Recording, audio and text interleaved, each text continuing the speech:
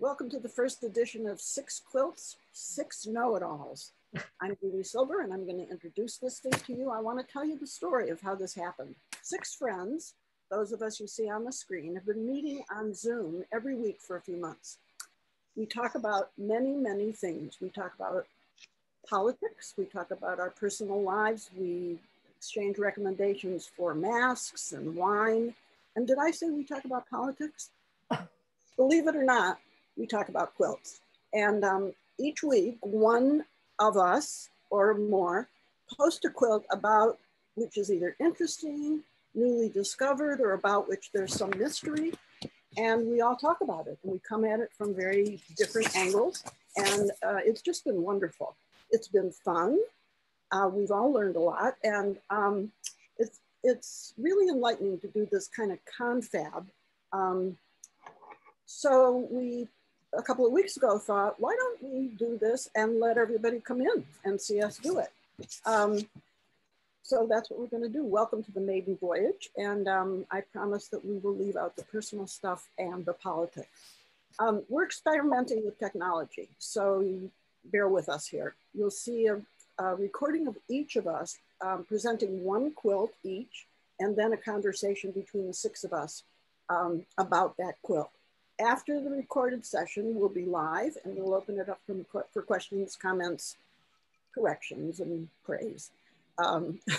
So let's get started. And the six of us are Barbara Brackman from left to right, me, Julie Silber, Lynne Bassett, Alden O'Brien, Debbie Cooney, and Merikay Waldvogel. And on the screen, you're seeing our names in alphabetical order, starting with our first names, and ways to get in touch with us if you wish to do that, because we're all lecturers, and each of us can do a Zoom lecture or two. This will come up at the end as well, so don't worry about it. Let's start with Barbara, and let me tell you a bit about her. I just met her yesterday, and here's what I want to introduce her with. Barbara's a quilt historian and author. She lives in Kansas, Lawrence, Kansas. She's written many books over the past 40 years. She started writing when she was 6. And she indexes patterns, exploring women's history through their quilt making and giving guidelines for dating fabrics and quilts. She writes several blogs about quilt history, including material culture and Civil War quilts. And Barbara's going to show us a quilt, and then we're going to talk about it. Okay, let's see how this works out. So the quilt is behind me, and it's something I paid a little more than I probably should have. I got it maybe 10 years ago. A couple who were older than me were looking for a place for it to go. They had bought it in 1971 in either Wacabuck or Wacabuck, New York, which is in Westchester County, just north of the city. And they had a great story about it. This church, the Presbyterian Church of South Salem, has been around for 150 years. And every year they have a sale. And every year, until fairly recently, the grand dame of the area would bring one thing out of her attic to put in the sale. And it would be just spirited bidding because this attic hadn't been touched in a long time. So that's a story I heard. And Miss Constance Hunt was the grand dame. And she said that this particular quilt had been in the attic since 1864.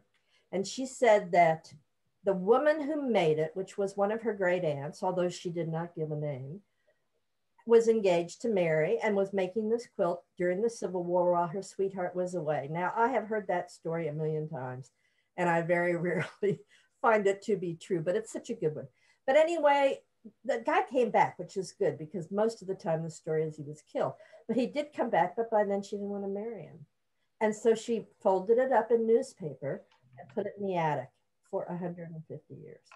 And Miss Constance brought it out, unwrapped it from the newspaper, and these people bought it. So I said, this is a really good story. I got to have this quilt. So, but as I get older and wiser, I'm starting to doubt whether or not it's Civil War years. It's mixed fabrics, mostly wool combinations, and you can see some some moth eating here. And it's interesting that the moths are eating the wool and not the cross fabric, which might be silk or might be cotton. So it is definitely made of the kind of fabrics that were popularly worn during the Civil War, especially what I call delaine. It's a combination wool and cotton. And because it's combination, you can print on it quite nicely and sharply. And because it's got a lot of wool there, you get a really nice, brilliant color that you don't often be able. You can't get that brilliant color in cotton as easily as you can in wool, because wool takes the dye better. So it's full of these dress fabrics from the Civil War era. Foulards, these little spotty prints. I love this picture of this woman who is styling. And plaids, a lot of wool plaids in there, and combination fabrics, as I say. I think there's probably some wool and silk. There might be some silk, but for the majority of them, they're cotton and wool. The back is one big piece of combination fabric, a great stripe.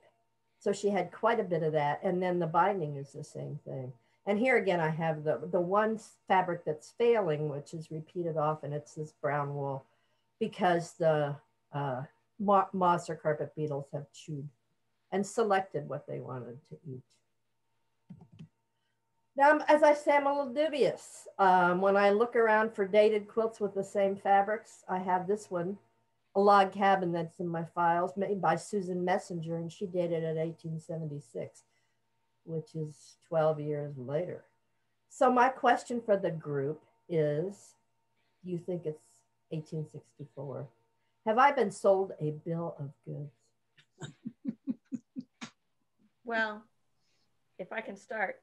Yes. A lot of the fabrics look like they're distinctly dressing gown fabrics from that period. I didn't see anything that stood out to me as being later than what you think. My question is, if I can change the topic a little bit, is why did the moths choose just the brown? Because there's wool throughout the whole thing. Because there's the alternate yarn is cotton.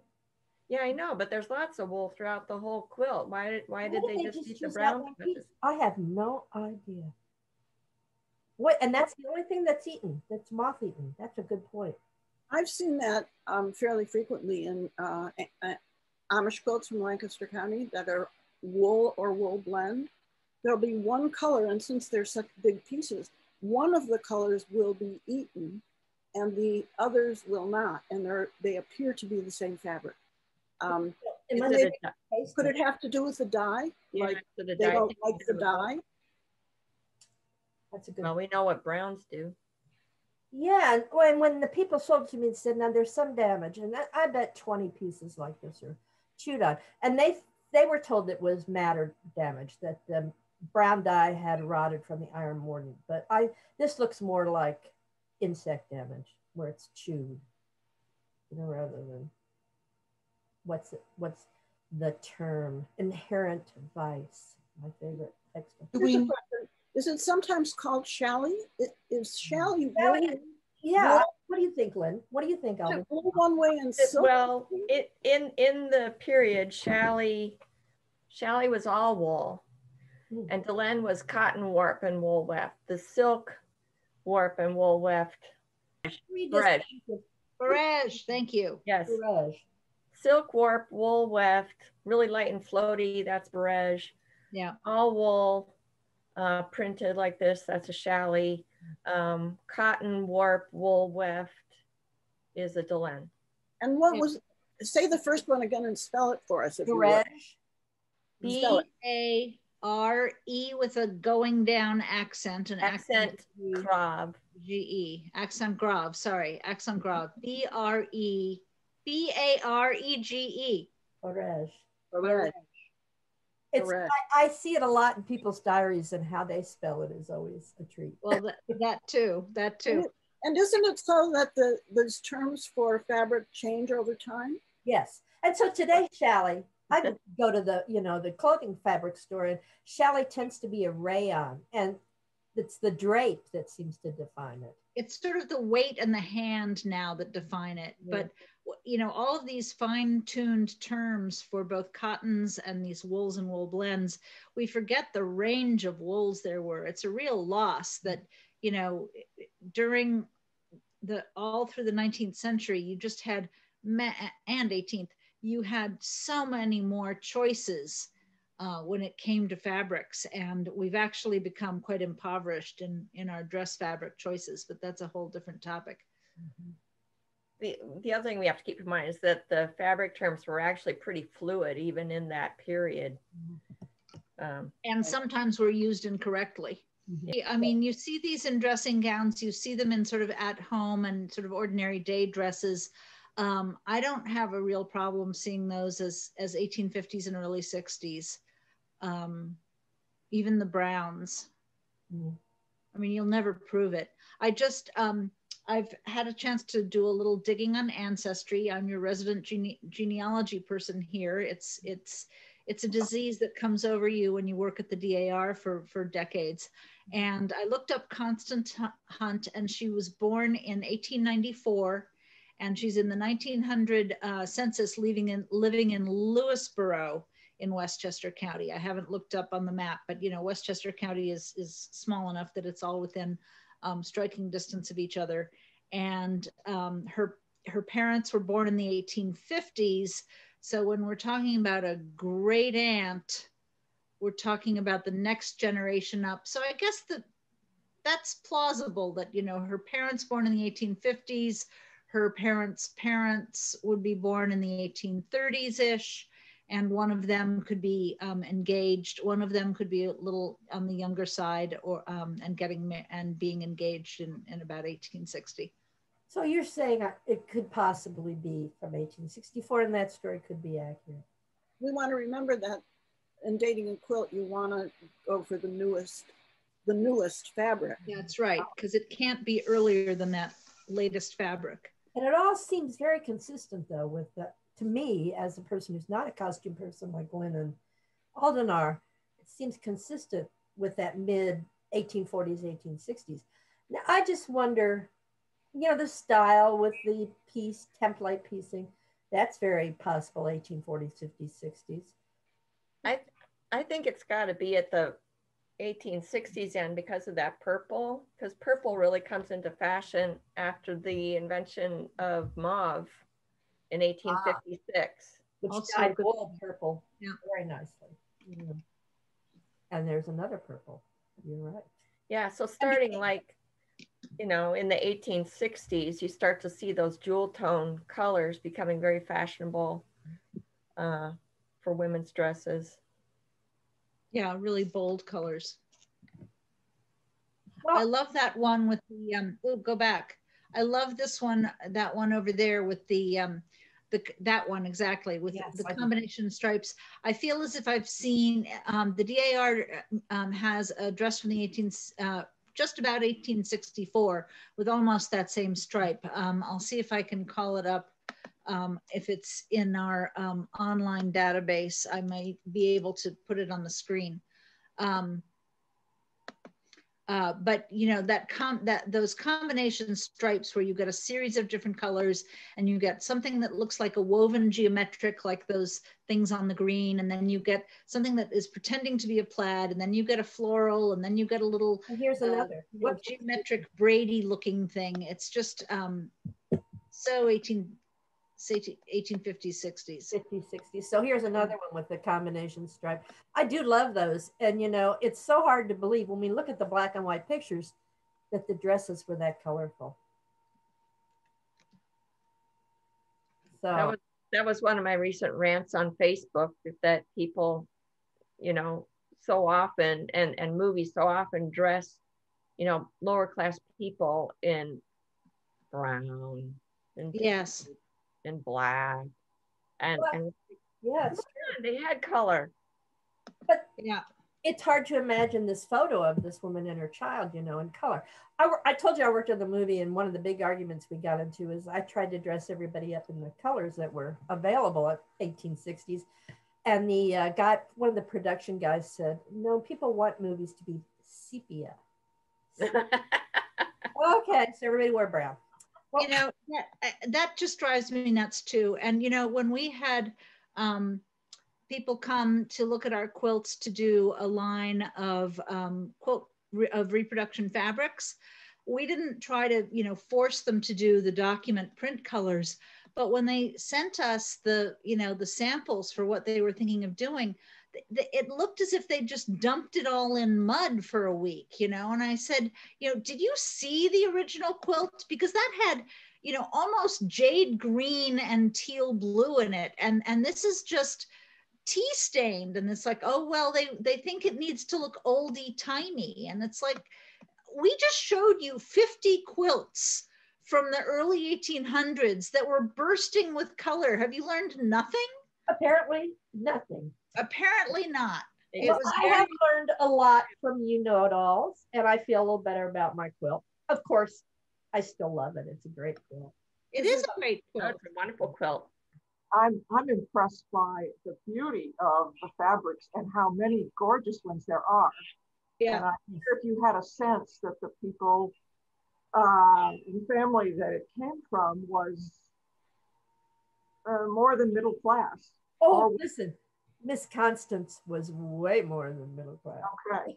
So, Lynn, you weren't suggesting that this particular quilt would have been of people of lesser status, social status. No. I'm just talking about how, you know, color in general was just vibrant for centuries, and producers. Could I show you this dress? Because I think its fabric is remarkably similar to the one we were just looking at. Take a look at that. Oh, yes. I mean, so much going on. Exactly. It's gorgeous. You've got a stripe, you've got a whole big stripe of the flowers on the black background. Then you've got this geometric brown thing. Then you've got this monochromatic green floral. And I the just think it's very reminiscent. Yes. Of the one we were looking at. So I just wanted to show you that.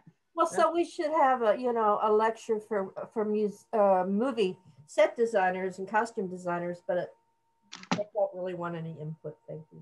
Can make one more. I know we're running out of time. One more really quick point. The fabrics in Barbara's quilt, I would not say that those are necessarily upper class. I'd say that, you know, those are very middle, upper, Alden?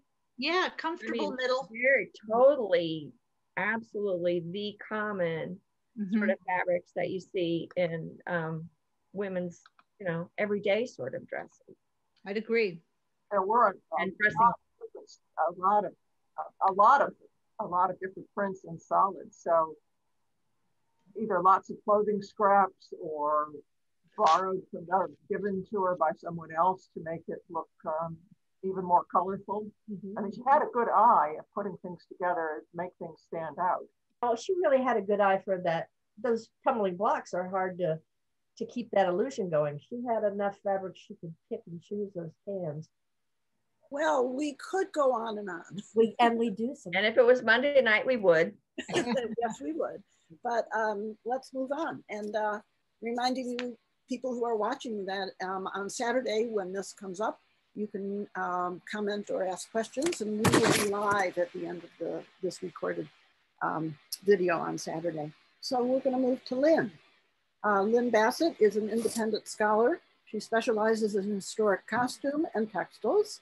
Among her many projects are award-winning exhibitions and catalogs, including Homefront and Battlefield, Quilts and Context in the Civil War, co-authored with Madeline Shaw in 2012. Lynne was also primary author and editor of Massachusetts Quilts, Our Commonwealth, 2009. In 2019, she was guest curator to the exhibition Pieces of American History, Connecticut Quilts at the Connecticut Historical Society, which is now available for viewing online. And how would they do that, Lynne? Just go to the Connecticut. Go to the Connecticut Historical Society website, and you'll see you can choose exhibitions, and then there's online exhibition choices. So it's wonderful. So do it, folks. Okay, well, my quilt came up because I'm the guest curator of an exhibition next year at the Florence Griswold Museum. And this exhibition looks at certain groups of needlework from New London County in Connecticut from the mid 18th century to the early 19th century. And among this group are 3 applique summer spreads. They're just a single layer. This is the first one made by Bridget Bradford of Montville. They all 3 are from Montville. All 3 are made by members of the Bradford family from 1805, 1807, and 1808. This one ended up at the Hunterdon County, New Jersey Historical Society because there's a Montville, New Jersey, and that's where they thought it was from, but it's from Montville, Connecticut. Okay, and the thing that's really distinctive about these is not only the applique, but these cross-stitched mottos and signatures and along with the date. And this one has a religious verse out of the Bible, Luke 13, 6-9. The barren fig tree spared at the request of the dresser. Okay, here's the second one at the Henry Ford Museum. This one was made by Esther Bradford a couple years later in 1807. It has a more patriotic symbolism, but it also has a religious verse. And this is the third one, and the Connecticut Historical Society hasn't photographed it yet, so these are just my snapshots made by Charlotte Raymond in 1808. And it's a very similar idea where you've got the cross-stitched name and mottos within these banner designs, a single fabric used for the applique on a plain white background. And here it's another verse out of the Bible. And this one has three grapevines in the design, which is out of the Connecticut state flag, which is another story that we don't have time to get into. But so again, it's kind of mixing patriotism and religion. Okay, so these 3 women are related. Bridget Bradford was the sister of Eleanor Bradford, who was the mother of Charlotte Raymond. So we've got Charlotte's mother and aunt who made these 3 pieces. And this is where they live. This is New London County in Connecticut. New London County is right on Long Island Sound. And the star is right where they lived in Montville. And this is one of those mid-19th century maps that actually notes the names of families within the town, so you can actually see where people lived. I love these maps. And then this quilt came up on Facebook one day. I think Barbara posted it. And I was like, wow, is that another Montville quilt? Because it has such a similar aesthetic, so much white space, you know, a single calico chosen for the applique, a very similar eagle in the center, and it's got the cross-stitched verses, this time inside these oval cartouches instead of a banner. But this one is at the Tennessee State Museum. It has been on display, according to Merikay, for decades, or it was for a while on display for decades, and celebrated as Tennessee's earliest dated quilt. And so let's see, here are the cross-stitched mottos in here, and she has all the states within the intertwining of the ribbons around that oval. So here are all four together. So I hope you can see why I was like, is that another one? So my question was, because nobody has been able so far to find a Rebecca Foster in Nashville, Tennessee, was there a Nashville in Connecticut? And indeed there was. But there are also Nashvilles in 35 other communities that are still called Nashville. It's not from South Dakota. You think? So could it be Nashville? Where's Nashville, Connecticut? It's not a name that is in use any longer. Okay, there's Nashville, Connecticut. Nashville was a section of Preston, which is the town bordering Montville. And Nashville was right on the western edge of Preston, right against the neighborhood where the Bradfords lived in Montville. And of course I went, oh my gosh, that's gotta be it. That's gotta be it. I did too. Wow. I didn't know. But Nashville in Connecticut was not called that. There's no documentation of it being called Nashville until the mid 19th century. So approximately 40 years after the quilt was made. Boo-hoo. So that begs the question, is it really Nashville, Tennessee?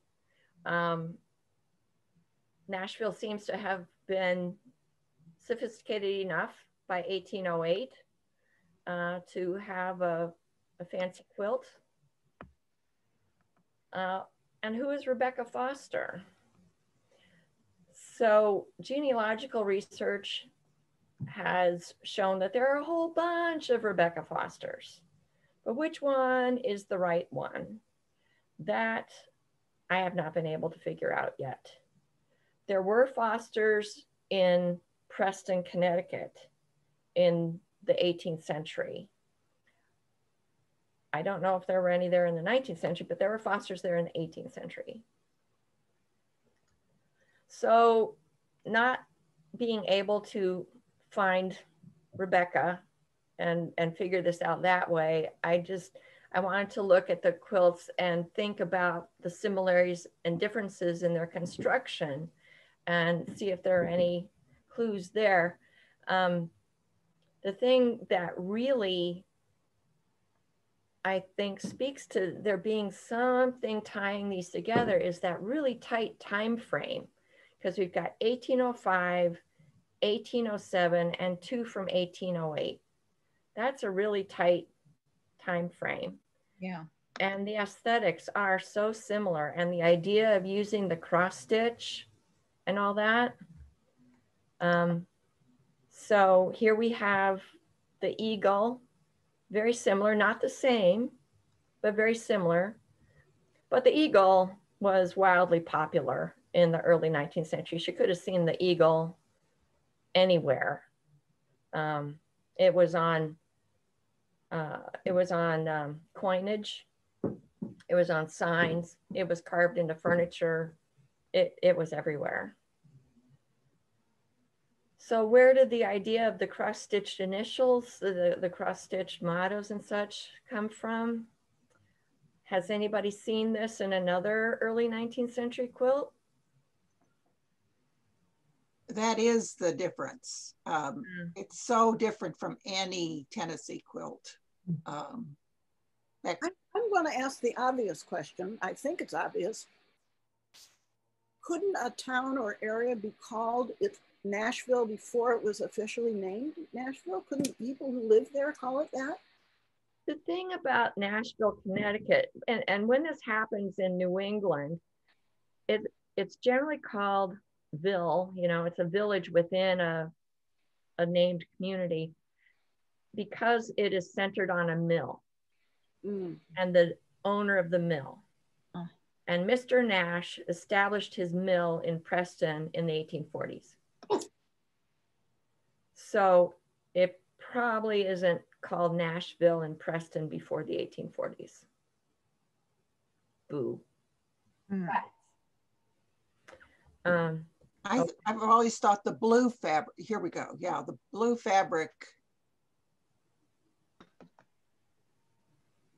Is it a resist? Could it have, anyway, you go on. Like You're talking about it. Yeah. It looks like a resist. Yeah. So the other thing that, it's quite different in its technique. The applique technique is different. You can see that the ones from Connecticut are just turned under and blind stitched, whereas the Tennessee one has the buttonhole stitch. The Tennessee one is actually finished as a quilt and has stuffing, while the Connecticut ones are just a single layer. Let's see, back to all four. The Connecticut ones have the rounded corners. The Tennessee one is square, rectangular. Good point. Yeah.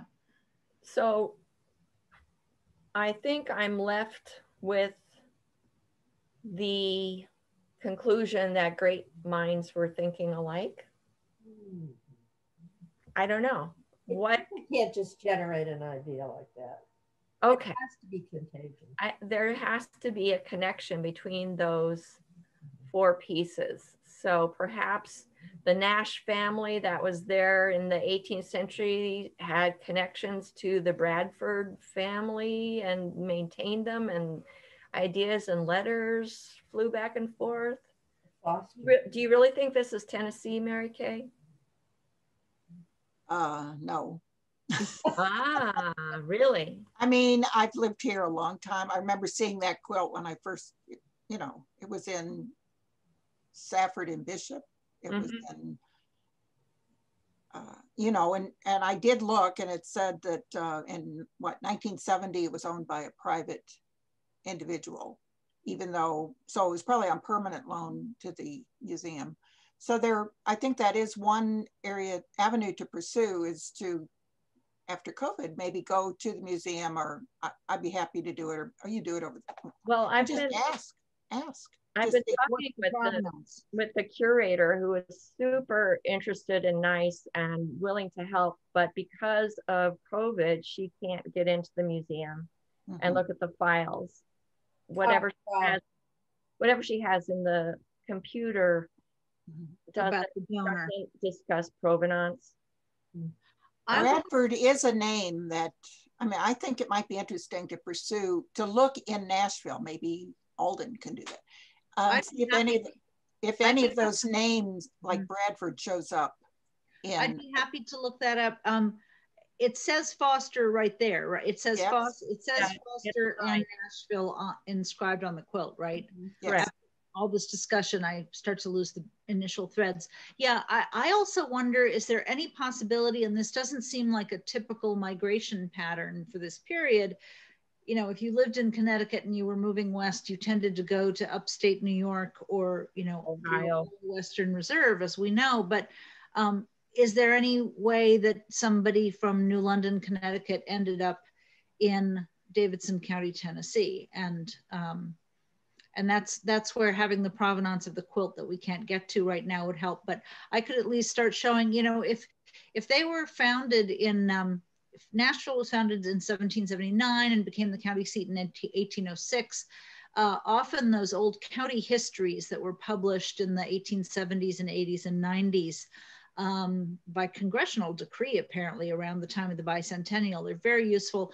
And often, they'll usually go town by town and say, oh, and the earliest white settlers of this community were X and Y and Z.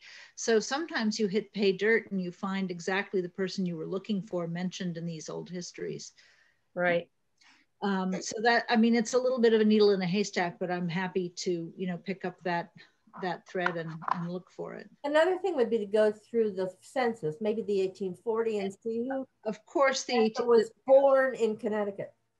Yeah, and that's right. And the 1810 census won't say where anyone's born, but if we find Bradfords or Fosters in Tennessee, in Nashville, Tennessee, in the 1810 or 1820 census, that gives us a little bit of a connection. But you're right.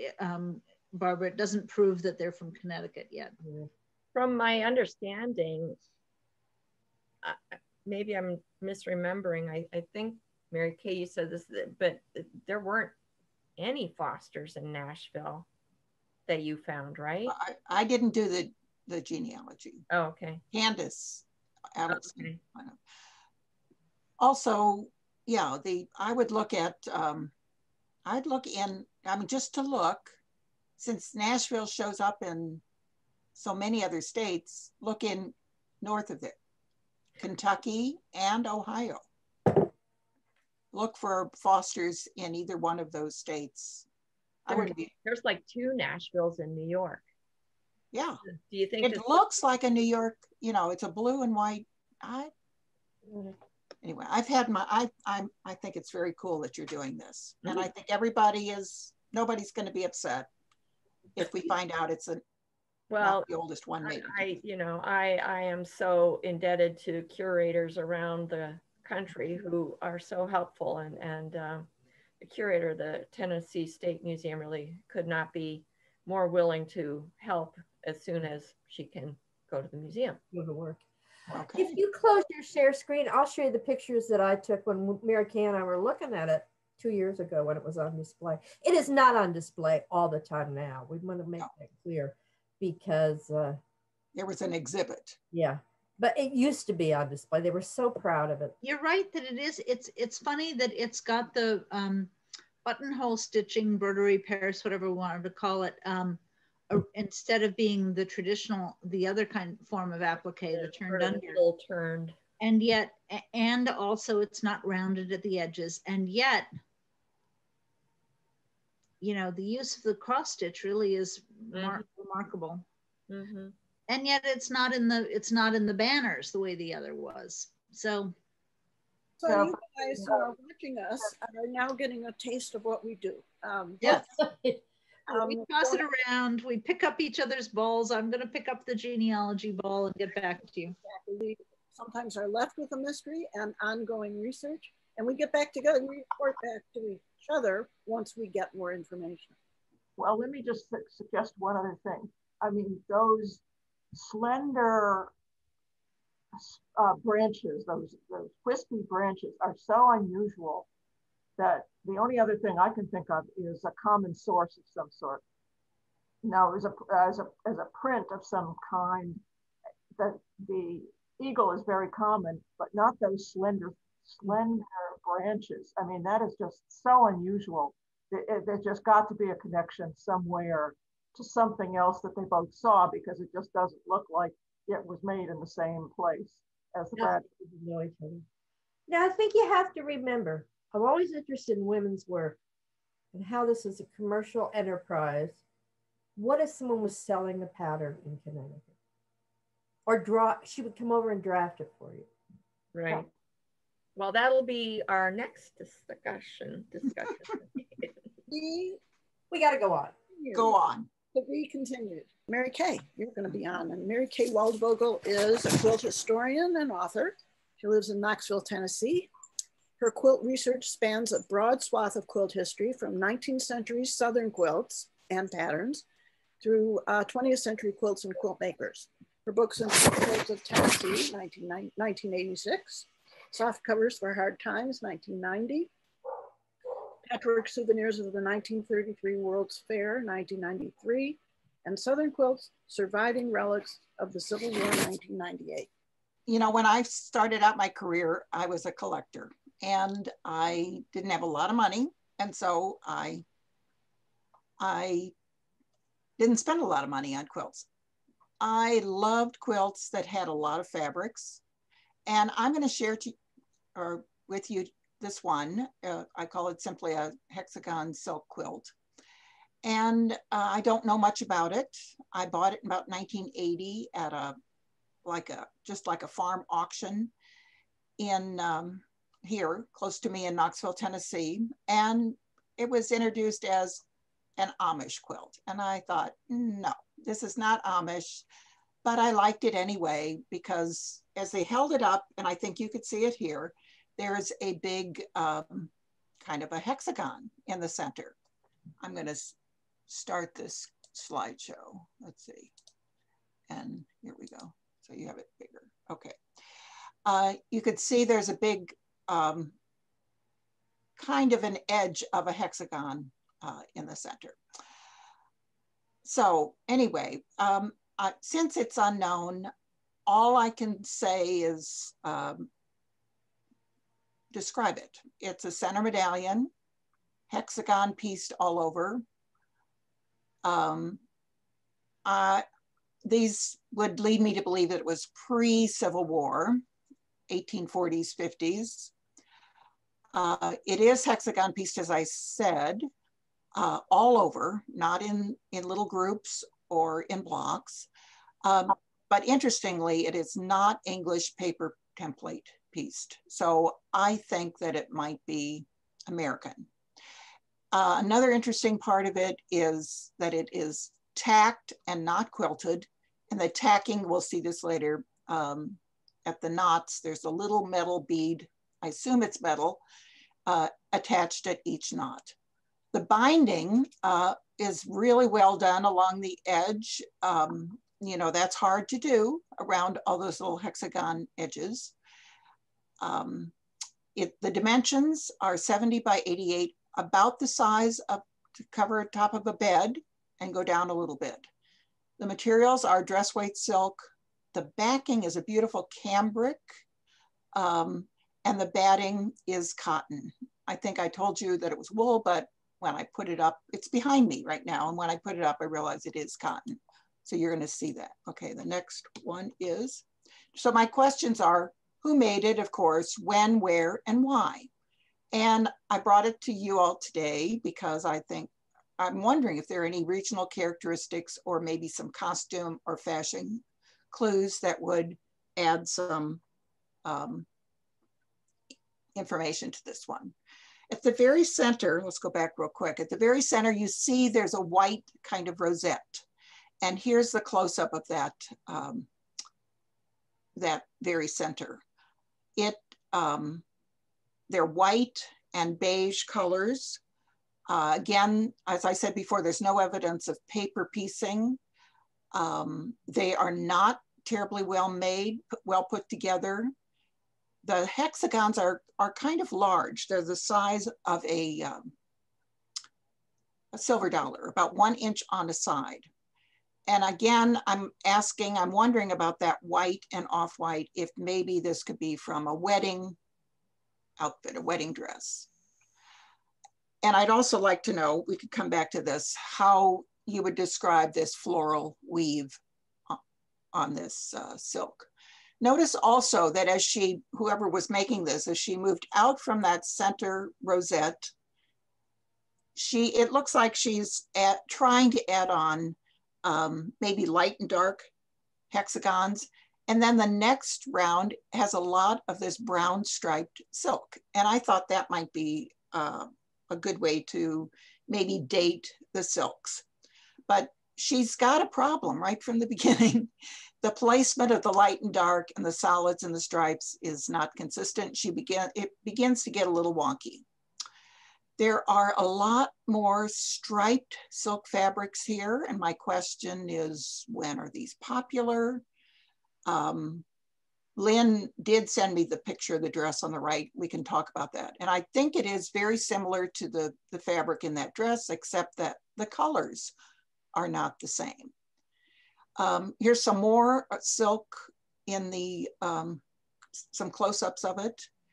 There are plaids. There's some, here, you see quite a bit of blue here, but for the most part, the colors in this quilt are muted, kind of khaki colors and medium to dark colors.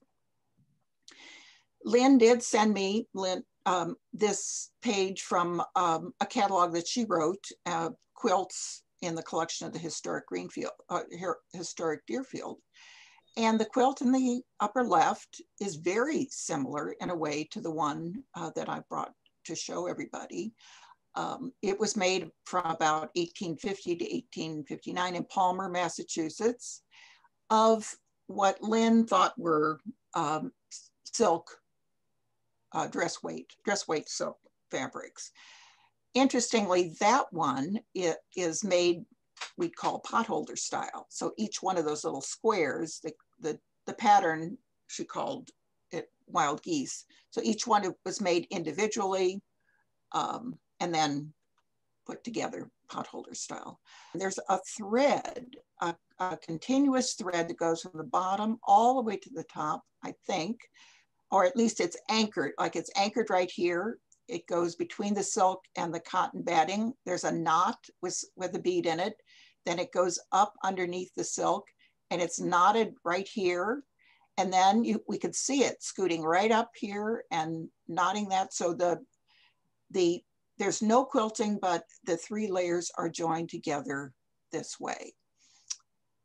The tacking, I've never seen tacking like this done on a quilt. I think the use of metal beads here is unusual. Notice also that the tacking goes at the intersection. So it would be going down here too.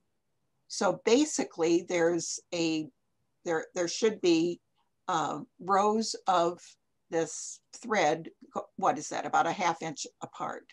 And lo and behold, you could see that on the back of the quilt. You could see those pieces of thread going the whole way up. So the grid is visible on the brown. I call it cambric. We might talk about what cambric is. It's cotton as far as I understand. It was used as a lining and or maybe inside bodices. And my understanding also was it was used in lining coffins. The tacking thread is brown cotton, and it's amazing. If that had broken, I would have metal beads all over the place, but I don't. I think every metal bead is still in place. The separate binding, as I said, is black, and it is wearing down a little bit, and it's it's a separate binding. It's put on by hand on all 4 sides. So let's take a closer look at those beads. I assume it's metal. We could have them talk about it later, and this again is at the intersection, really even a closer view than I showed you before. And Lynne again sent me some examples of purses that have what's called cut steel beads in them. And this one is a little purse she found on Etsy, and they dated it 1850 to 1900, which would dated it 1850 to 1900. They had it as the 20th century, but they're wrong. Okay. So anyway, so if okay, the know-it-all. But and I'm right at the end. You all get to say bunches of stuff here. But if that's true, and I'm assuming it is, we're bumping the well, we'll talk about it. When were steel beads available? But and are the beads in my study quilt cut steel? And then I've got some other questions for them. How would you describe the silk like this and the silk like this? And also, why aren't they shattering at this time? We could, there might be some people who are listening who'd like to know why that might be. We know they shattered in crazy quilts, but in the late 19th century, but these don't seem to be shattering that way. I also would like you to describe what's going on here. I think these are all silk and they're woven. They're, for the most part, really, I bet all the little hexagons in this are silk except for maybe a dozen or so. This one, I think, is upholstery fabric. This one is a velvet with, you might weigh in on that. And I'm wondering too, here, I think this might be, I said a delaine, but finally, this is the quilt's redeeming values. For me, I think it probably isn't a museum piece, but it's definitely, I'm glad it's been saved. It is a study piece. I think it preserves an incredible variety of pre-Civil War dresses. And it should be saved too, because I think it's an atypical quilt object. It is a hexagon mosaic, but it's not paper template pieced. it's bed size, not sturdy enough for everyday use. I'm wondering what that is all about. Could it be a commemorative piece? It's not precisely made as maybe a kaleidoscope might. They might have been going for the kaleidoscopic look, but so she didn't get it right, or they didn't get it right. What if it was made by a group? But that's why I like it. And hey, it's finished. And you know what? All the tacking and the beads are intact. So what do you think? Lynne, you want to talk about, and Alden, about that dress right here? Who? Either one of you. All. Well, you don't want to. The one on the right, the one on the right, that's a chine, C-H-I-N-E with an accent. And it's a Western sort of cheater version of ikat. And it's achieved by setting up the warp on the loom and then printing the design. And then when you add the weft, it kind of gets that muddy, watered sort of look. And that was certainly popular in the mid-19th century. And on the left, you've just got one of those plaid woven, not literally Scottish version of plaid, but a multicolored checked fabric that was also very popular in the mid-19th century. Lynne, do you want to add to that or correct me on any of that? I'm looking at my Cole's Dictionary of Textiles, Dictionary of Dry Goods from 1890 to look up some words here. Good. Make sure that we're getting things right. Using the right words. And the other thing is that when you say, why is it not shattering? The technique they used that created shattered silks was a post-industrial revolution technique that happened in the later 19th century, where they were able to produce cheaper, lighter weight silks for a wider range of price points. And they would take the cheaper silks and dip them in metallic salt solutions, and the metallic salts would just eat away at the fabric, and that produces shattered silks. So these are from an earlier period, and not all silks from the turn of the 20th century do that. If they're better quality, then they didn't have that process done to them. But the reason these aren't doing that is it's before they would have been doing that anyway.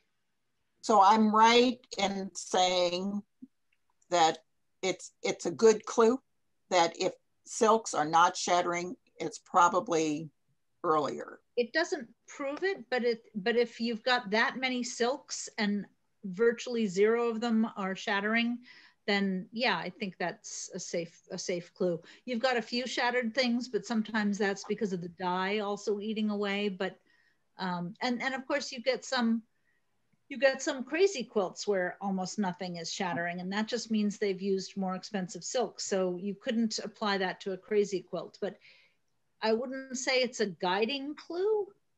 Would anybody else? But it's sort of it's a good clue. I think it's a good clue. You think it's a good enough? Yeah. A smoking gun, very little is, but it's right. I have a question. Why do you say it's not paper piece? Because there's no paper in it. All right, but I want you to look at the slide. If you look, those are whip stitches. Those aren't straight stitches. I think the paper's just been carefully removed. I think it's paper. It was paper piece. And then that's why you get this sort of over and over look. It's the whip stitch over the paper, which would be very consistent with the time period. Right. So, I mean, we have to look at it a little more carefully. In some places where it might be broken, we can look, but I would bet you that most of this is whip stitched rather than running stitched, which would be your weren't the instructions in Godey's and things like that, the few instructions we have, weren't they telling Americans to do template piecing too? Yes. Yes. And definitely when you see these mid-19th century mosaics of hexagons and sometimes even just squares, they are whip stitched rather than running stitched.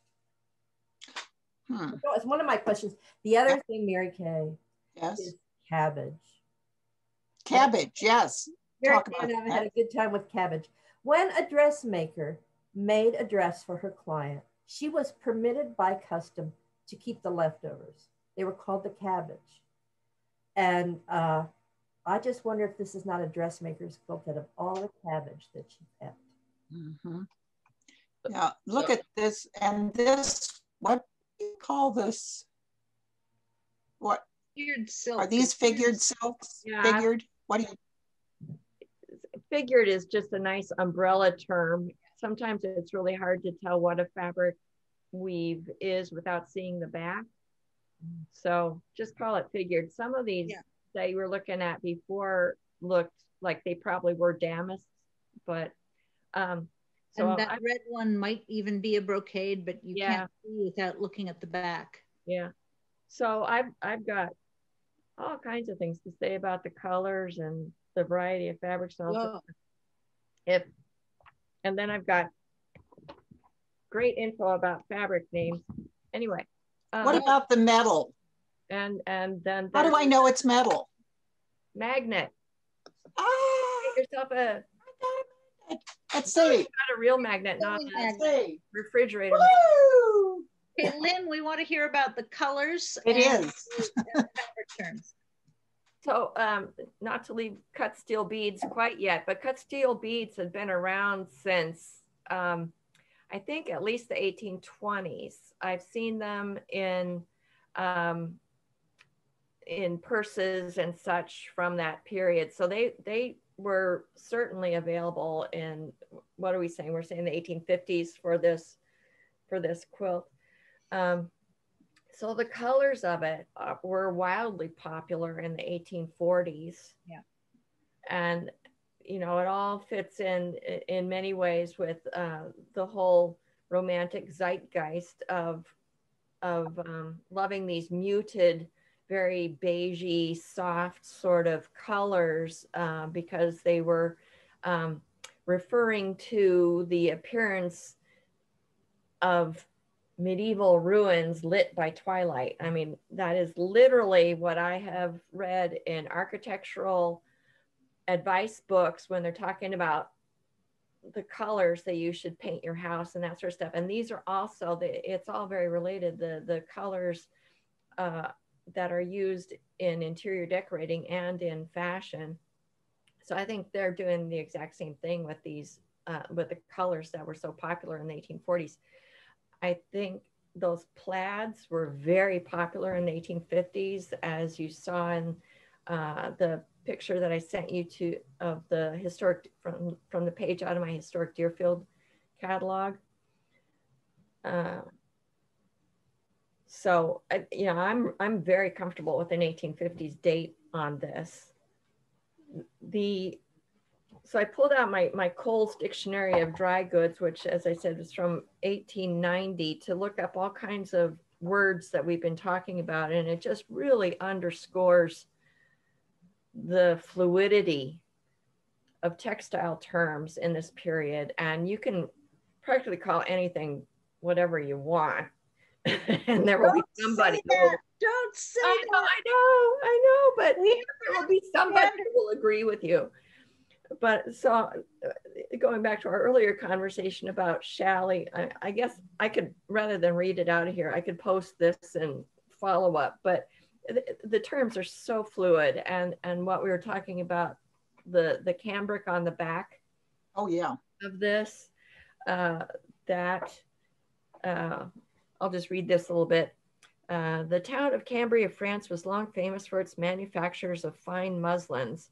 Here in 1520 was first made a fine thin muslin of pure linen. So when you're talking about earlier periods, cambric is linen, and that's what I think of in the 18th century.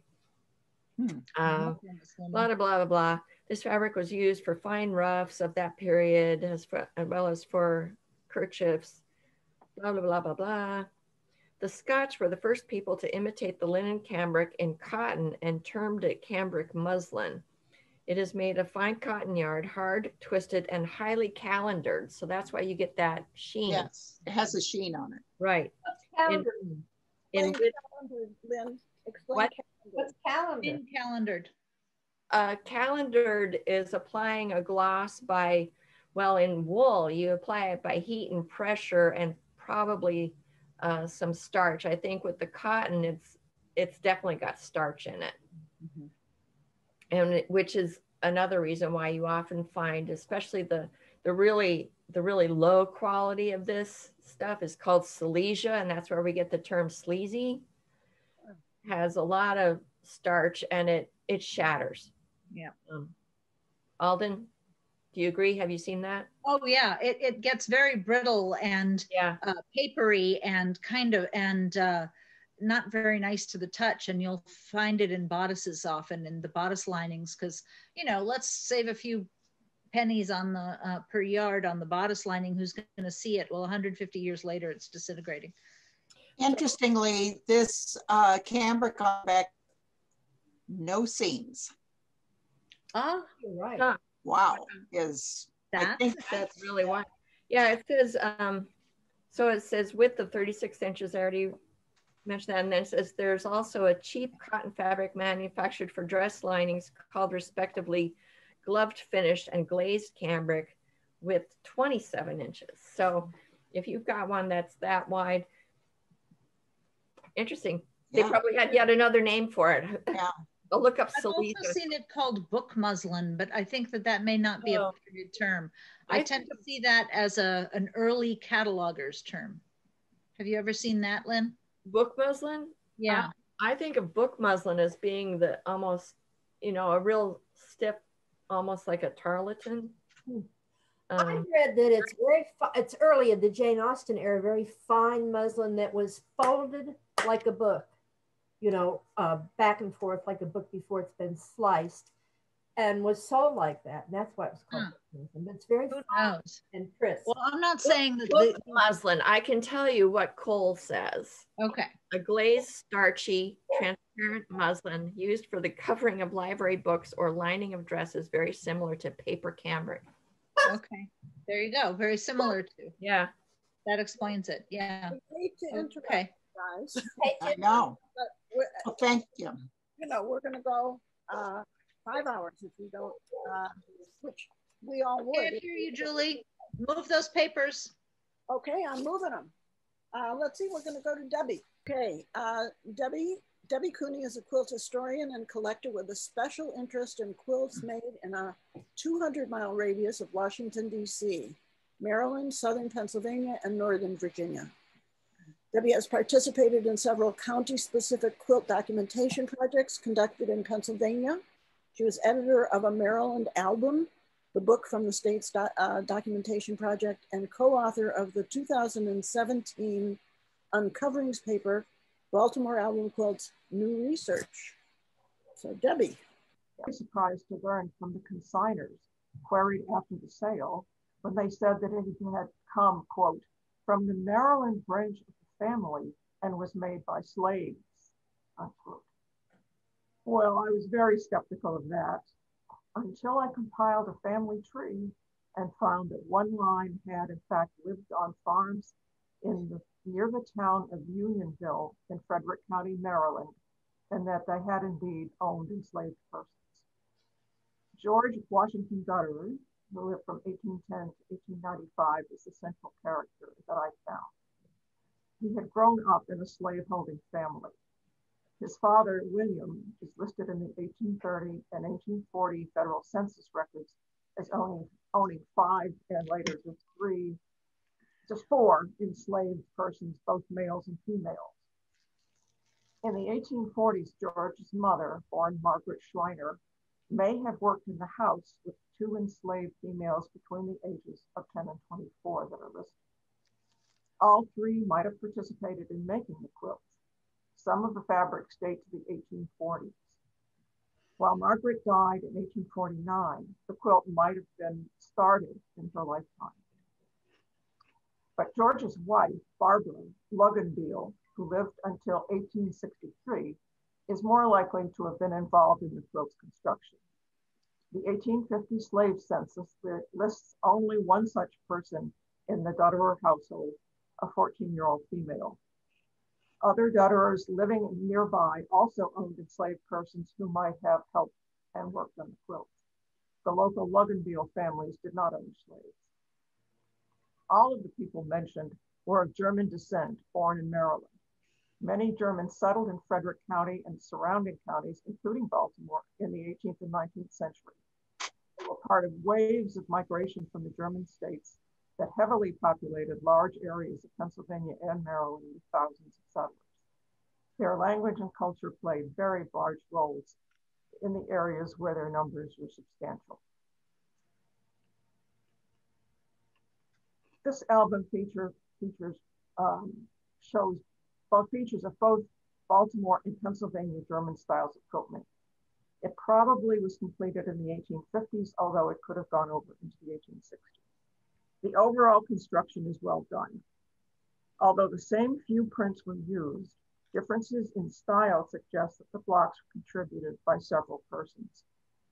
Only one block has an inscribed name, but more on that later. The quilting is uniformly excellent, so if several women did the stitching, their training must be similar. Now, Baltimore is only 45 miles southeast of Unionville, so its influence can readily be seen in the fabrics and in the patterns of the cornucopia, a blue-rimmed urn, stemmed blossoms, and floral wreaths. Many motifs are built up with multiple layers of applique found on Baltimore album quilts and use the same plain turkey reds, green prints with curling black shapes, and small figured yellow prints. Several of the squares like this one use reverse applique, a favored technique of early Maryland quilt makers. The bouquet in the urn has a chintz sprig in it, reminiscent of earlier Maryland rotary purse or cutout chintz applique quilts.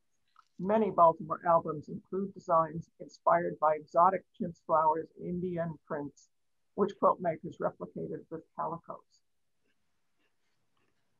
Other blocks exhibit motifs associated with the Pennsylvania Germans, especially pairs of birds or distelfink that flank the red and yellow vase, a cornucopia, and a vase of tulips. The square with the heart-shaped insects includes two distelfinks, a pair of Germanic philpots, which were symbols of good luck, and a pair of dogs. These motifs reflect those of German folk arts found on painted and incised furniture and household objects, and on paper and canvas works with decorative or religious purposes. The paper cut design that formed hearts, also very Pennsylvania German, and especially the circle of leaves that resembles the daddy hex symbols, all show Pennsylvania influence. The fine quilting incorporates 6-lobe hex signs, tulips, hearts, plus a pair of birds in 2 blocks, including to the sides of this odd red vase. Let's see, down there at the bottom. It also incorporates typical Baltimore style floral motifs and undulating feather vines in the border. So this quilt is the product of the mingling of several cultural groups. The most unusual aspect is the likelihood that a Pennsylvania German influenced album was made by or with the help of enslaved women on a small Maryland farm. This one may in fact have been the work of one or more of the enslaved girls and women using the patterns and quilting motifs selected by Barbara Dutter, reflecting her Germanic heritage. But some historians are now crediting the possible work of enslaved women on plantation quilts of the southern states, whether direct evidence exists or not. Another possibility is suggested by the pink wreath block inscribed Harriet Thompson. A free Black woman named Thompson or Thompson without the P, described variously as Black or mulatto, appears in a couple of locations in and around Unionville in the censuses of 1850, 60, and 70. The differences in spelling and ages make her identification uncertain. But if the same woman is being described in that 30-year span, she moved from one white family to another doing housework, which is recorded in the census, and perhaps sewing. Finding a free Black woman contributing a block with her name as the only one inscribed on such a quilt would be a very rare occurrence. A significant number of free Black persons lived in Frederick County in the years before emancipation and remained afterward. So this quilt is an intriguing cross-cultural creation for sure. Wow. That's wow. cool. Yeah. So how old do you think it is? Well, I think it's 50s. I mean, the fabrics are very similar to the ones we see in Baltimore album quilts all the time. And there are very few of them. So it looks like fabrics were handed out to the people who were making these, because the green of the borders is also found in the center of the quilt. That green with the yellow and black in it looked, if not identical, incredibly similar to a couple of the ones we see in the Garnhart quilts of Frederick County. Yes, yes. I'm kind of interested in the patterns. Now, this is a standard pattern here. The one on second from the top on the left, sort of a poinsettia. Yeah. And then down at the bottom left, that's a standard pattern, sort of a wig rose maybe. But there's the ones with the pair of dogs. I love it. And the butterfly that looks like almost like a heart. Yeah. The top of that is such a fabulous So block. Dutchy. You never see that. But then there's cornucopia. And the shape of that vase is so bizarre. That footed, oh yeah. But then the footed vase in on the lower on C4, the bottom row, second, yeah, that one. Yeah. That's taken straight out of an album quilt block that someone's seen. Yeah. And the cornucopia. Well, it's certainly intriguing. And the crossed flowers are unusual. Yeah, those crossed flowers you don't see, and I love them. This one? So the Harriet Thompson, that you can find her multiple times listed as a mixed race free Black woman, that's pretty intriguing. Do we think? Well, it was, and I just found that. And there are no other Harriet Thompsons in Frederick County in that time period. Wow. And all of the ones that are listed are either Black or mulatto, and they're all in that small area of Frederick County. So that's pretty cool. I can't believe it. I mean, it's just, it would be just great. So.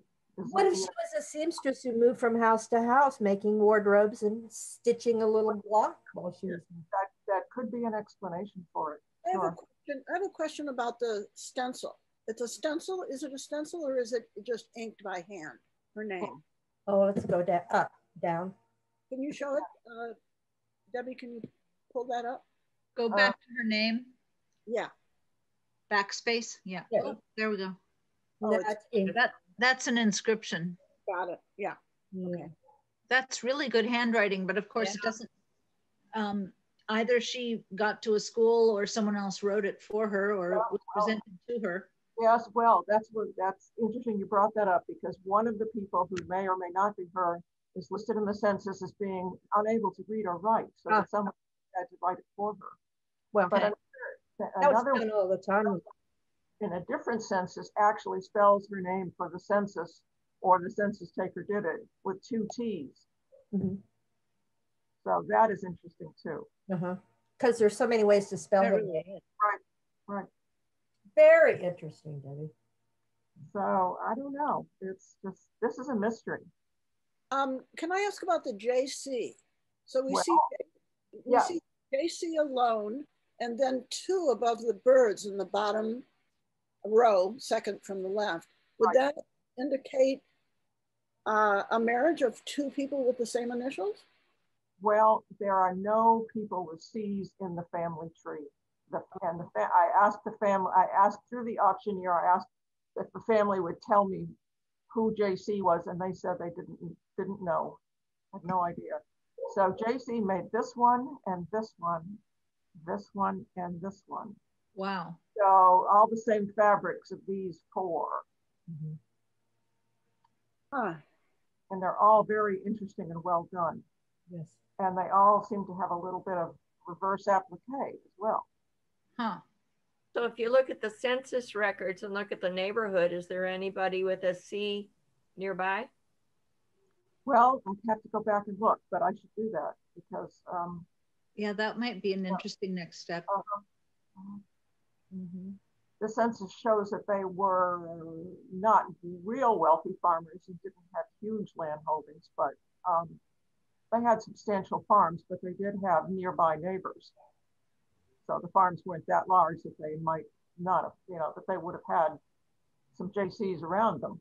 So I'll check that. You know, go up to A for, is that a Christmas cactus? Yep. Sort of, yeah. Hmm. I mean, it's got things I've never seen on anything else. Yes. And then if you go down to C4, is that a variation of the apple pie ridge or? Oh, yes, it is kind of. You know, it's really, because there aren't many patterns, you know, because they're so Germanic that are not four-way mirror image, but that is one of the quirky ones where it's like cutting paper, and you know how it always works out when you're cutting paper with 6-year-olds, everything falls apart. So I've cut a lot of paper with 6-year-olds, but it does have that apple pie ridge look, that sort of a fleur-de-lis gone awry. yes. Well, it's fascinating. It's the perfect combination of Pennsylvania and Maryland too. It sure is. Okay. We have 20 minutes left. Okay. Oh, and Julie hasn't had a chance to talk. And neither And Alden hasn't. Well, we'll crop this. Merikay, it looks so good. Okay, let's move on to Alden, and I'll finish up. And Alden, you're about to screen share. Okay, let me talk about you. Alden O'Brien is the costume and textile curator at the DAR Museum, specializing in late 18th and early 19th century clothing and quilts. Her exhibitions include Eye on Elegance, Early Quilts of Maryland and Virginia, and A Piece of Her Mind, Technology and Culture in American Quilts. Thank you. So the quilt I brought to show and tell today, virtually brought, is one in the DAR collection, which was in the Eye on Elegance exhibit. And so you can see it online and zoom it up way high. And it is attributed, it was donated by the family, and it was attributed to Elizabeth Kobler, whose initials you see down in the lower right, who was married to a man whose name is very, very hard to find in the records because you see him as Barney, Barnhart, and Barnett. Kopler, Kobler, Kopler, interchange the K and the C, the B and the P, the A and the E. It's a nightmare finding this man. And they came from Berks County, Pennsylvania, and he was a tailor. And the family story was that she made this quilt out of scraps from Revolutionary War uniforms sewn by Barney. And indeed, it is an all-wool quilt. It's sort of basically a framed medallion, but you can see that after the first few the center bits, it starts going a little bit wonky. And then out in the outer bits where I have the circles and the ovals, you see some pieced and appliqued bits. And on the lower right here, you see some, little cutout appliqued hearts in these pieced stars. And here we have some pinked rosettes, multi-layered little cockade-like rosettes. And then a lot of these fabrics are the kind of things we can see were used in coats or breeches.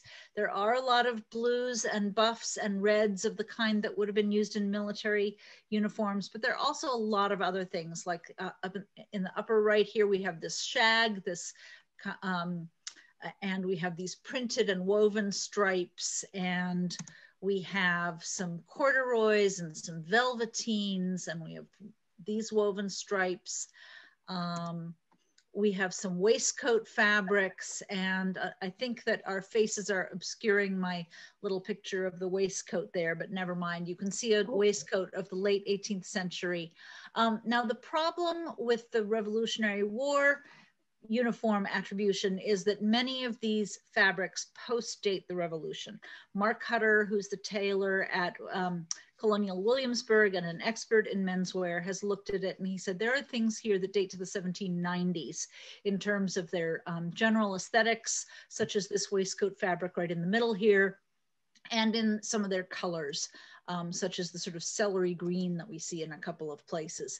And the scale of these designs is very typical of the very late 18th century, which is when this fabric dates. So the aesthetics give it a later date than that Revolutionary War thing. But we do know he was a tailor. He applied for a Revolutionary War pension, and he got depositions from some of his old war buddies to say, yes, I knew old Barney, he was a tailor, even though his pay stubs say he was a wagon driver, but that isn't mutually exclusive. He could have been also sewing during the war or whatever.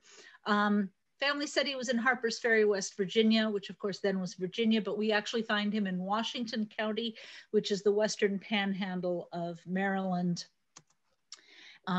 Lots of very careful piecing. So this is kind of interesting as a quilt on its own, but what the question arises, did Elizabeth make it or did Barney make it? And the reason I ask that is that these all wool quilts, which are inlaid patchwork, so edge to edge piecing, are a German tailor's tradition. There are military quilts that are made this way, and also it was a tradition in Germany for journeyman tailors to make it. When you work with these heavy wools that a lot of coats were made of, you can't really hem them. You have to sew them edge to edge. And so here's an example from Annette Giro's collection that was in the War and Peace exhibition. And you see some basic similarities. Certainly the Kobler family quilt is not at the same level of refinement and elaborateness and so on. But it does beg the question. Yes, we have the EK there, and normally we say, oh, that means who the maker is. On the other hand, perhaps it was made by Barney, or perhaps he taught her the skills and she did it. You can also see in different parts of the quilt, some are better done than others. So, is Barney better at this tailoring sewing technique and he's responsible for areas that we see on the right, and she's a little less good? I don't mean to diss Elizabeth. Maybe she was a great seamstress. I don't know. But you do get this variety within the quilt. And so that is what I have to bring to school today for discussion. Well, I'm going to show something. I had a while ago, let me see if I can show this now. A while ago, I had tried to figure out how to do that inlay patchwork, that intarsia. It is so, it's complicated. So here, let me see if this will show. Can you see that? Yes. All right, so here's my diagram, which is sort of dopey. You cut the white background, you cut a heart out, and at the same time, you have two layers. You cut a green heart out of the foreground, and then you not apply them. There's no seams here. You stick them in there. And then you do a whip stitch over them. Yeah. Because you say these are so thick that you can't really hem them. So that's one. And then I just found another one that I liked, and I don't know if that'll work or not, but we'll try it. We'll see if we can. Now there isn't a lot here where it's literally inlaid, like those hearts are actually appliqued on top of something else. So some of them are appliqued. But each geometric piece is sewn edge to edge. So I'm using that term inlaid or intarsia patchwork a little bit loosely, because it's not as if the applique is set in like that, but it is pieced edge to edge the way those are. Well, here's one that I've just poking around looking for these inlaid quilts. This is a Wrexham tailor's quilt in the National Museum of Wales. And you'd mentioned Germany, but I think it was also very much an English tradition. Oh, yes. I didn't mean to exclude England. It's just I didn't have very much time, but absolutely you see these things in England too. Yeah, so here's he was a German-American immigrant, and so he would have been apprenticed to a German American tailor coming out of that German tradition.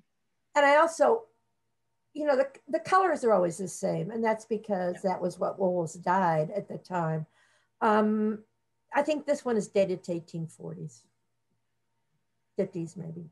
Yeah, and you get soldiers making them too. I mean, there was a lot of that in War and Peace. A lot of them were made by invalid soldiers who were, you know, given occupational therapy essentially. But with the Kobler quilt, I think the relevant connection is the tailor tradition. And so if he was taught as a tailor with a German background, coming out of this tradition of making quilts out of menswear fabrics, maybe he's the one who made it. I think that's a pretty good guess. I mean, I think the initials EK, it's not Elizabeth. It's just such a male tradition, male culture. That's what I think, yeah. And we've attributed it to Elizabeth, but the more I think about it, the more I think we should be saying, I think in my label in the exhibit, I said, which is coming up on a good 6 or 8 years ago now, I think I said something like, you know, he may have taught her or something like that. And Mark Hutter has been after me for a decade or more about this. And he keeps saying, Elizabeth did not make that quilt. Barney made that quilt. And I'm like, well, yeah, you're advocating for the tailor, but I'm still taking it with a grain of salt. I'm still not sure. But I think over time, I'm becoming increasingly persuaded. What do the rest of you think? The salt has dissolved. What? The salt is dissolved. I think the grain of salt is, I think it's the man's quilt. That's right. What about the different levels of skill shown in it?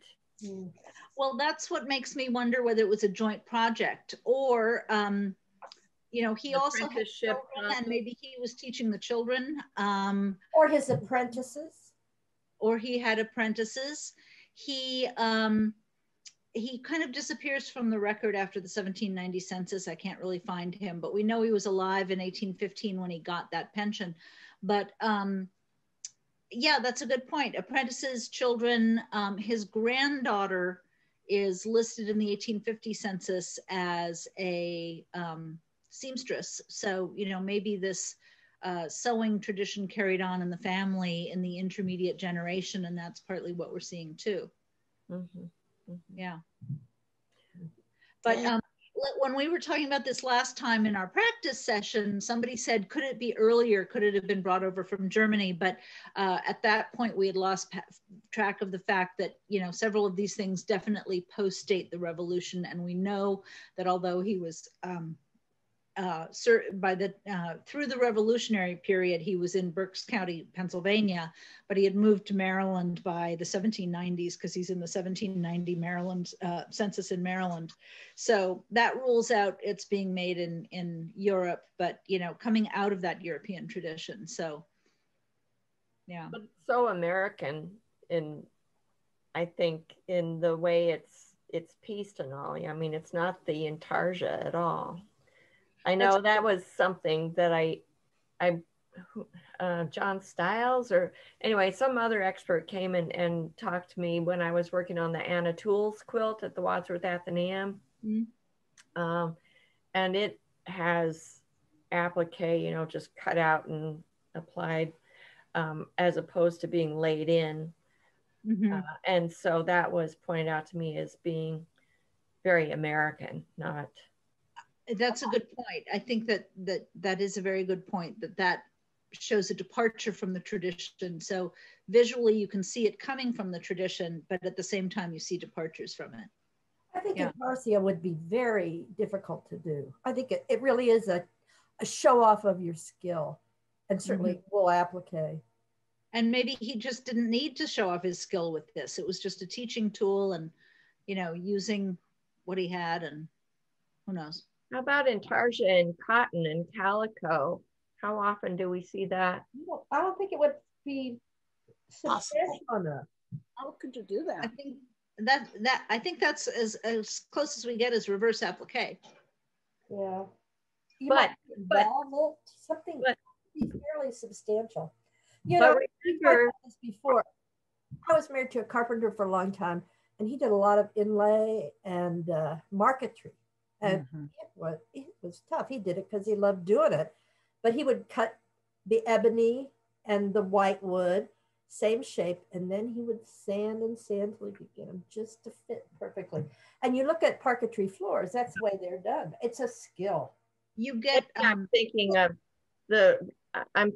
it wrong, because you see those sort of designs that on the surface they look like intarsia, but they're really paper pieced, aren't they? It's just, Where everything's fitted so carefully, because you see that in some English. And Barbara, remember that quilt that was brought in when the first time I met you 35 years ago at Historic Northampton. We were doing a quilt ID, and that woman came in, and you were like 50 feet away from her, and you saw the quilt being brought in, and you were tired, and it was the end of the day, and you like wanted to finish, but you saw her walking in, and you're like, I want to see that quilt. And it was one of those, you know, very finely paper piece, but looks like intarsia. yeah. And which was Godey's was showing you all the time, which they were just about impossible to do with. So never mind. I don't know what I'm talking about. Yes, you do. I mean, Godey showed you the piecing thing that looked like intarsia, but did anybody ever make them? Okay, I'm up. Yes. I am, or Julie is, a quilt lover, amateur quilt sleuth, author, buyer and seller of antique and vintage quilts, curator of quilt exhibitions, including American Quilts, A Handmade Legacy at the Oakland Museum, California, and Amish, The Art of the Quilt at the DeYoung Museum, Fine Arts Museum of San Francisco. I was also the full-time curator of the Esprit Quilt Collection for a whole bunch of years. And I'm a recent convert, as I think we all are, to Zoom lecturing. The book that I brought, let's see if I can, oh, don't tell me. I had it before. Let's see, basic.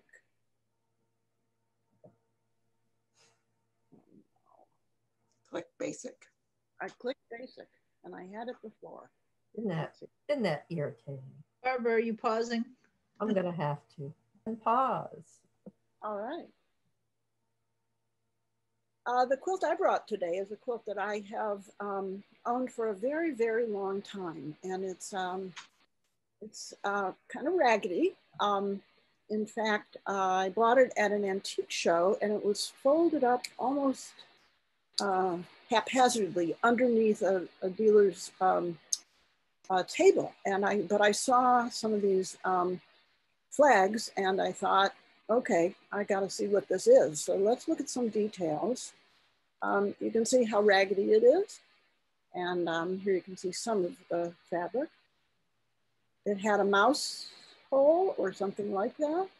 And you know, it's in pretty rough shape. But those of us who know something unusual would pick up on something like this. And again, you can see some of the damage. Obviously, the thing that intrigued me was the flags coming out of the basket, but in particular, these strawberries and how they are in some places floating, in some places standing straight up. There's also this kind of peony or whatever that might be.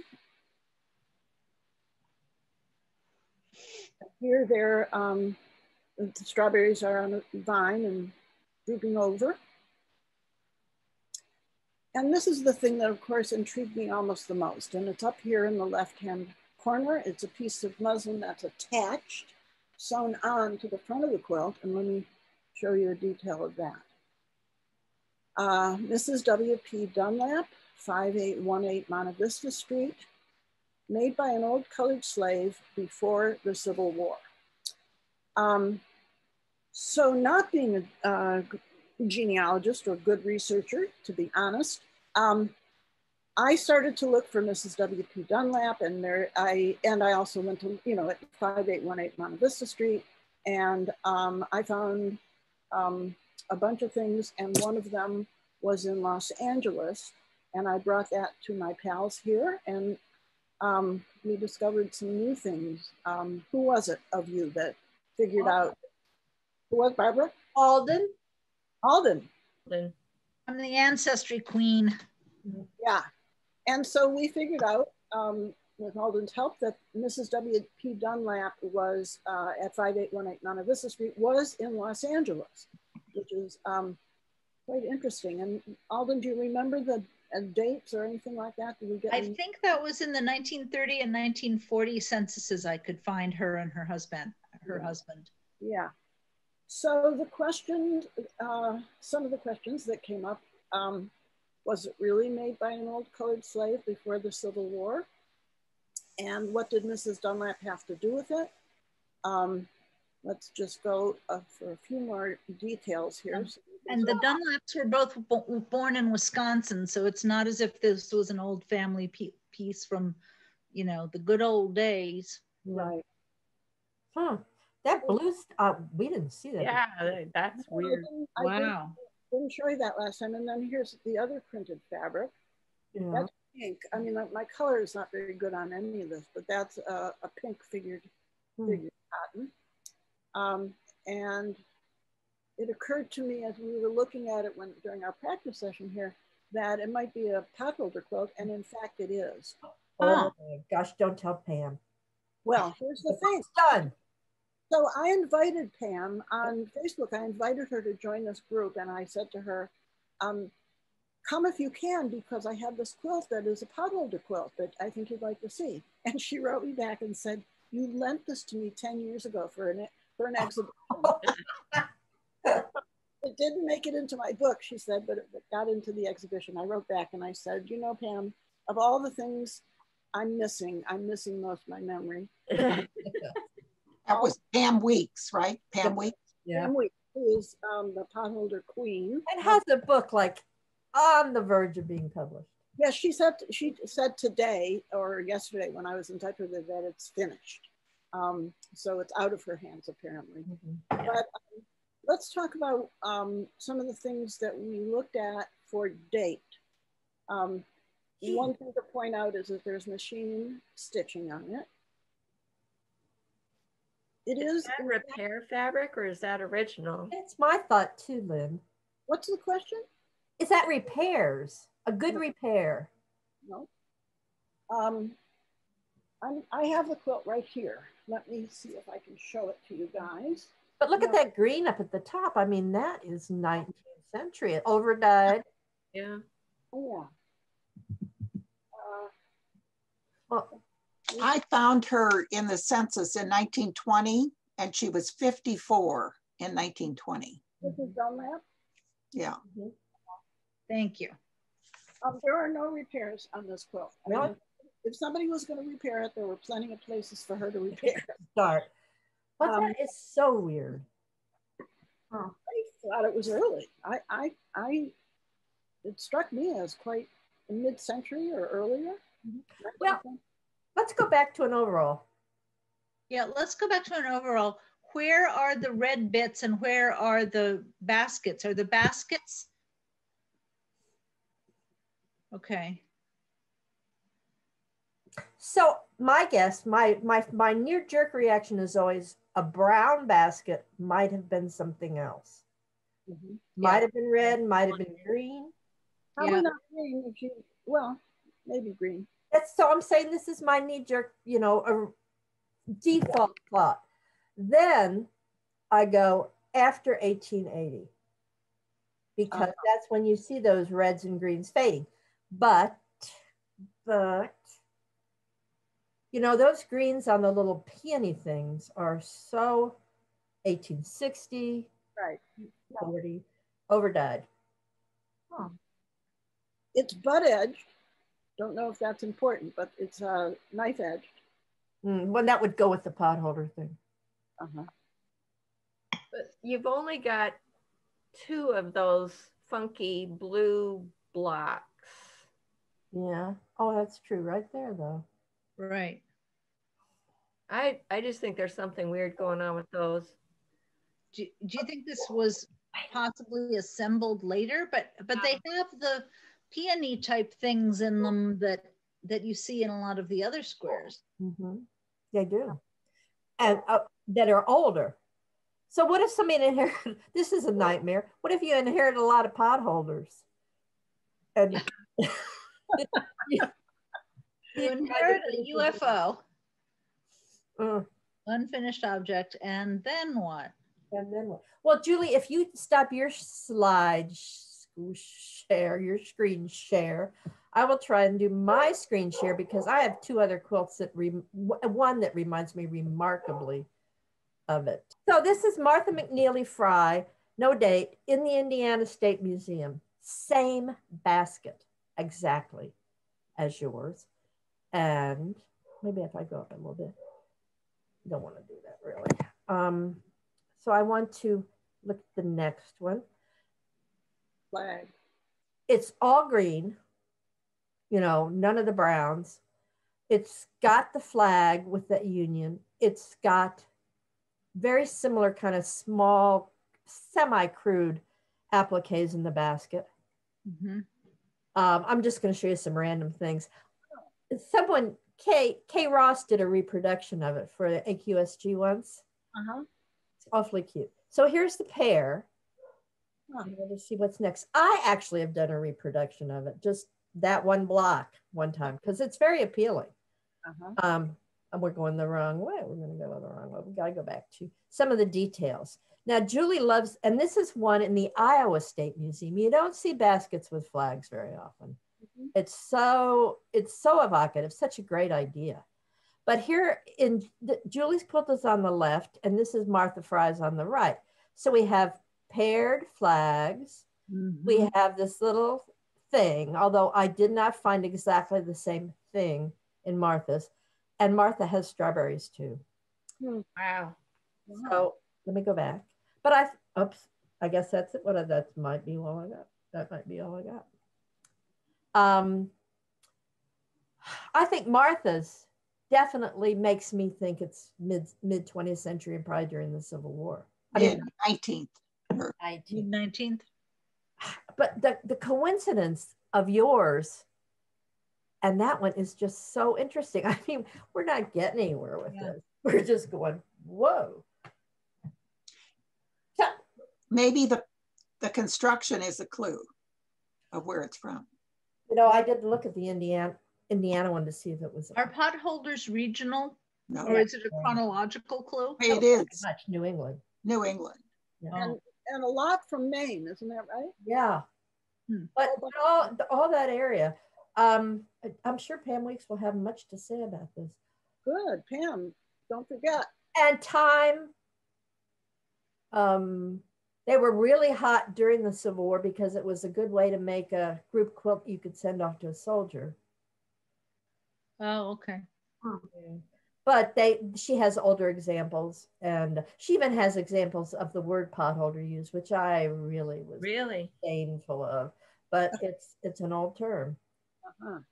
So and they go on. You know, I made one once. Don't ever take it up, ever, because then you're stuck. Well, what about a border? Which is yours doesn't have a border, Julie. No. Yeah. You know, I was. I don't know if we don't know if it was made by slaves before the Civil War. It's a possibility from what we're talking about today. I was very moved by the label that Mrs. Dunlap would think enough, give enough respect to who she thought was the maker or was told was the maker, that she would actually put it on a label, put it on the front of the quilt. And it always strikes me that often signatures on quilts have a street address, but no town, which suggests that they never, ever thought it would leave that town. You know, Los Angeles is certainly not provincial, but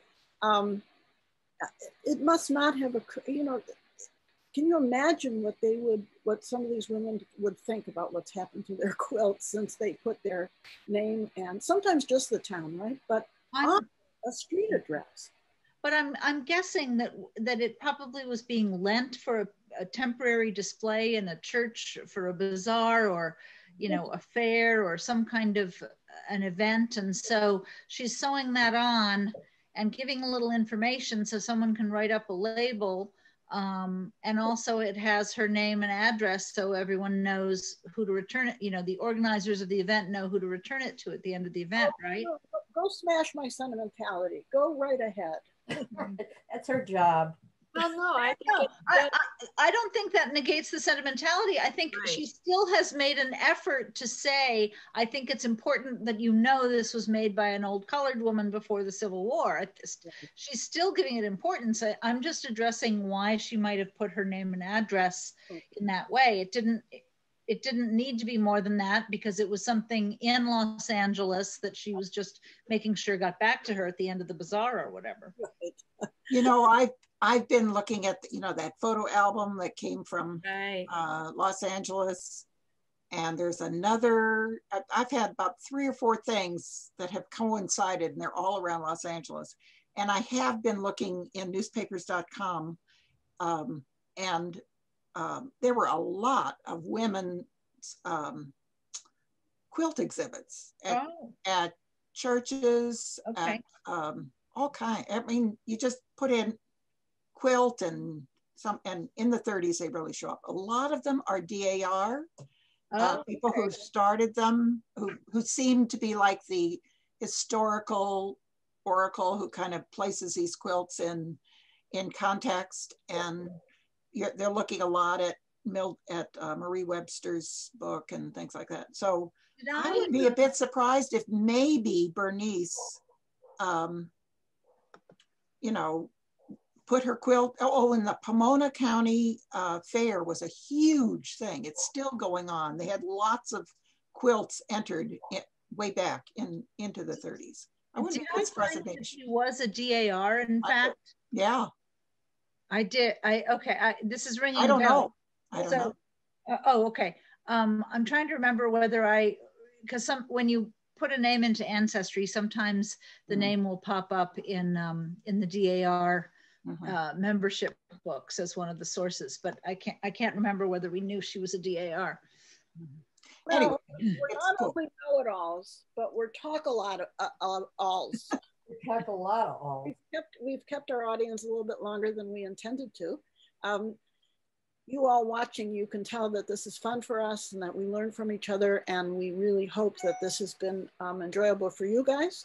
And let us know. And again, remember, there's going to be a question and answer. We're going to be live on Saturday at the end of the recorded session. But let us know, because this was fun for us and we might want to do it again.